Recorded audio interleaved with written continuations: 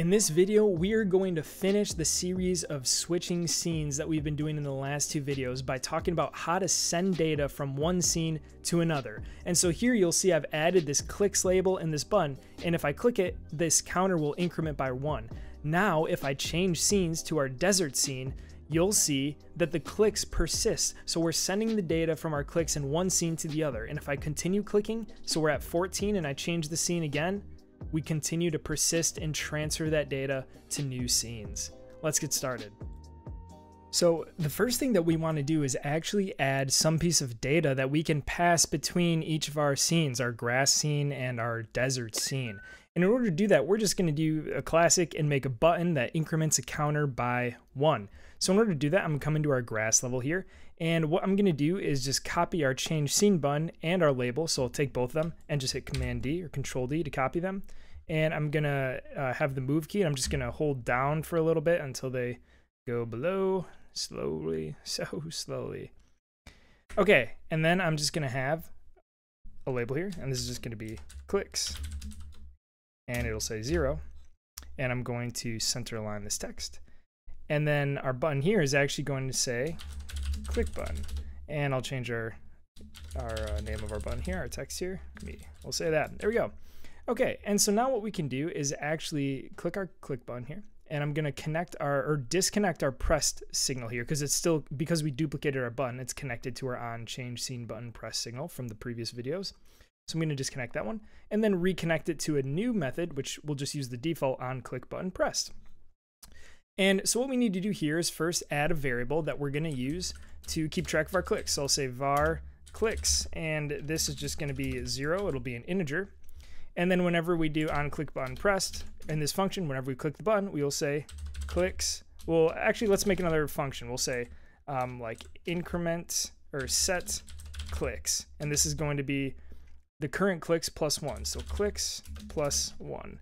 And so we need to make the set clicks function. I'll just make it right up here. We'll say function set clicks, and this will be new click amount. This will be an integer. We can give that a type. And in this set clicks function, all we're going to do is say clicks equals new click amount.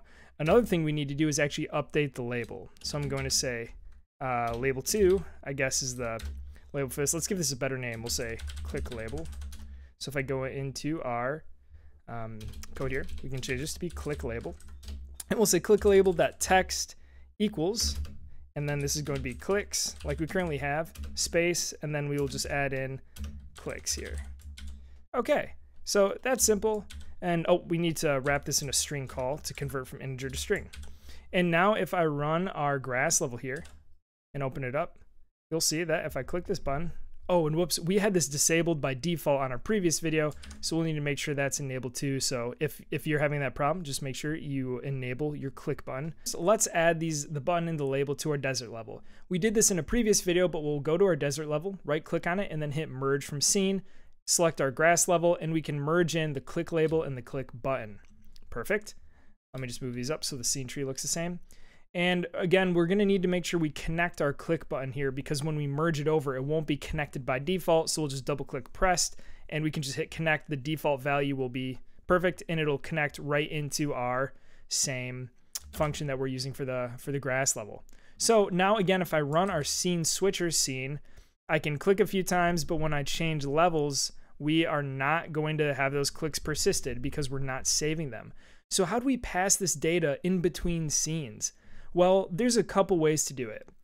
One way to do it that's quite common is to use what's called a singleton. A singleton is a node or a script or an object that lives, and there's only one of its kind. There's only one instance of it, and it usually lives or exists at the top of your tree or as a global object that any tree can access, or any object, node, or scene can access.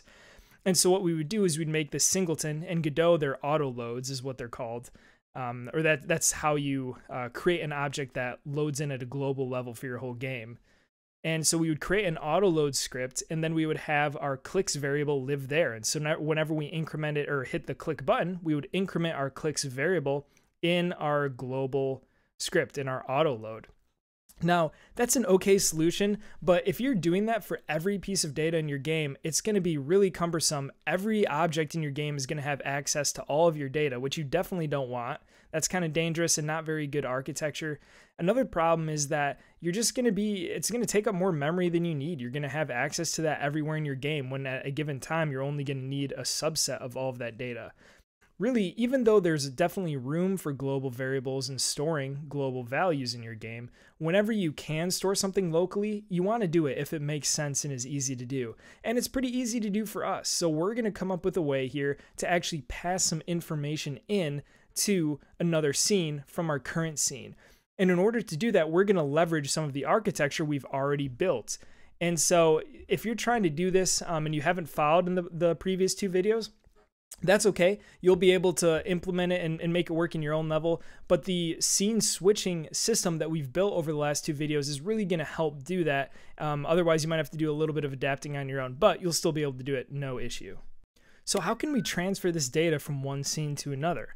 Well, the way we're going to do it is actually to do it in our handle level changed. And so what we're going to do is make a new function here. We're going to say function transfer data between scenes. And we're going to need to pass in 2 scenes here, the old scene and new scene. I almost typed and there, don't want to do that. So when we do this and we're passing in our old and new scene, here is where we're going to want to transfer all of the data from one to another. And now what we're going to do is actually call this new function, this transfer data between scenes here, when we are in our handle level changed function. So as soon as we connect our next level and do all this, or as soon as we load in and instance it, then we are going to transfer data between scenes. So what I'm going to do is, after we've connected this here, I'm going to call this function, and we need to pass in 2 things, our current level and our next level. And so remember, current level will be our old scene, next level will be our new scene. Slightly different naming, but it's the same thing going on. And now within this function, we can handle all of the data transfer from one to another that we need to do. So how can we do this without making a global singleton or an auto load and passing it in that way? Well, the simplest way to do it is actually really, really easy. We can just say new clicks, new scene.clicks, because remember on our level, clicks is the name of the variable that we made. We can say new scene.clicks equals old scene.clicks. So we're just going to set the value of clicks on our new scene to what our value was on the old scene. And if I run this, you'll see that if I click 3 or 4 times, 6, we'll stop at 6, and I hit change scene, you're going to see 2 things. One is that our clicks is 0, so that seems incorrect. But if I actually hit click me, it bumps up to 7. And if you remember we were at 6, this makes sense. So the value of our clicks is being transferred correctly, but we're not actually initializing the text of this label the way that we need to. And so in order to actually fix that, we're going to slightly change how we're doing this here to make it a little bit more robust, so that if eventually we have many or multiple types of data we want to transfer over, not just one variable, it will be able to do that really easily. So how do we have a little bit more robust of a transfer system that isn't just one value equals another? Well, one thing that we can do is actually in level, we can change it from just being a variable clicks to we can say level parameters. And you can change this name to be whatever you want. Level parameters, I think, just kind of gives it makes it clear that these are the parameters of the level, or this is the data of the level. But really what it's storing is the data inherent to our level that we need to pass into another. And so what we're actually going to do is change this to be a dictionary, not just a value. So now we have a dictionary here, and within it, we are going to create a value, and it's going to be clicks. So we'll have a value of clicks, which is just going to be an integer here. And now when we do set clicks, we need to do level parameters dot clicks equals new click amount. And then same thing here, we need to change this to be level parameters dot clicks. And so really what we're doing is we're kind of obfuscating here. We're making this more complicated than it needs to be. So for our simple example, where all we care about is clicks, this is more complex than it needs to be. But what I want to show you is a way that you can create and pass through complex data types or multiple pieces of data if you've got a more complex use case than our game has, which is probably the case. Most games are going to want more information to transfer between scenes than our simple, dumb little game here. But just to show you how this works, we're instead going to have a variable called level parameters that's a dictionary. Here for us, it'll only have clicks in here, but you can put as many variables as you want in this dictionary. And so what's going to happen now is we're actually going to say new scene.level parameters equals old scene.level parameters. And okay, so far this is looking exactly the same as it did before, but let's add one more change that's going to make it a little bit more robust. What we're going to have is another function, and we're going to say function load level parameters, and we'll say level parameters, and this is going to be a dictionary. And to differentiate this parameter from our actual variable, we will say new level parameters so that they have different names. And what's going to happen is we're going to say level parameters in this function are equal to new level parameters. So again, very simple. We're just setting them equal to what we're passing in. But then we're going to be able to now within this function do any initialization that we need to. And so what we can do is actually borrow line 31 down here where we're setting the text of our click label. We can now set this so that whenever we load in our level parameters, we do the initialization and do the updating that our level needs to reflect the parameters that have been transferred into it. And so now whenever our level loads and this function is called, we're actually going to update the text right away. And so not only are we passing the parameters through now, but we're actually giving ourselves a space in this function to do the initialization that we need. The only thing we have to do now is actually call this function. So I'm going to copy and paste, or copy this function name, come into our scene switcher, and then I'm going to, instead of saying new scene.level parameters, I'm going to call this function new scene load or .load level parameters and pass in the old scene's level parameters. And so again, in review, this is not that complicated. It's pretty simple. So transferring data between scenes in Godot is relatively simple, and you don't have to do it this way. You could, like we mentioned before, do it via a global script.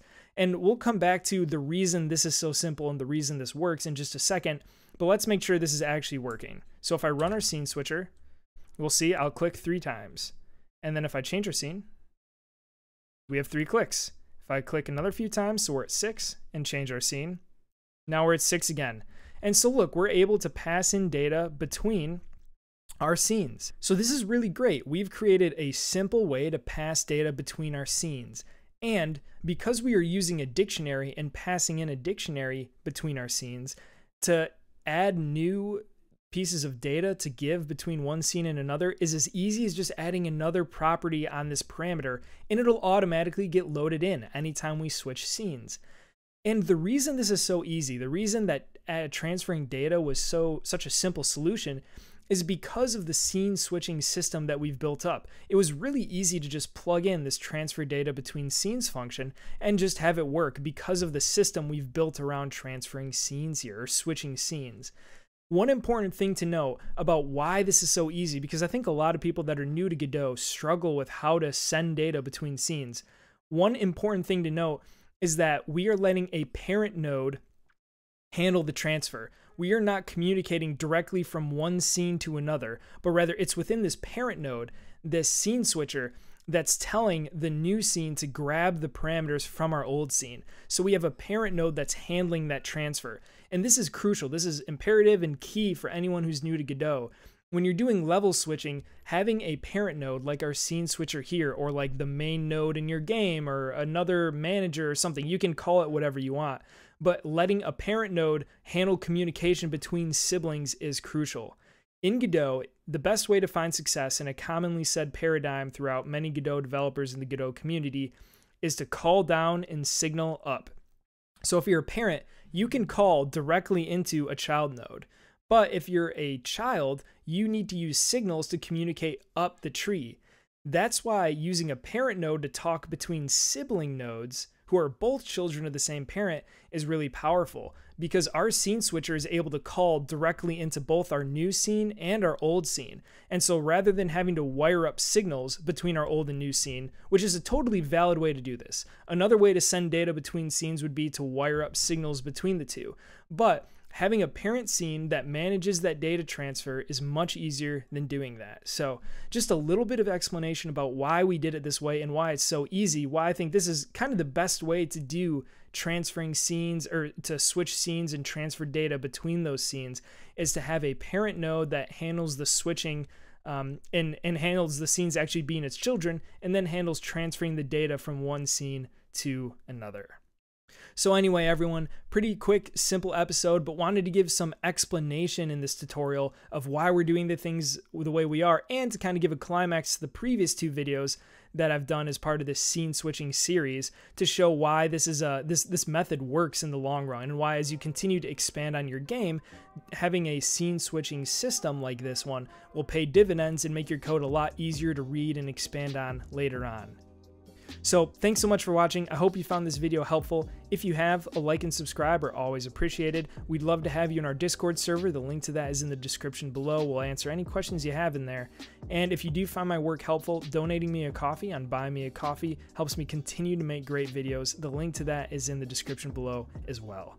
Thanks so much for watching, everyone. I'll see you in the next video.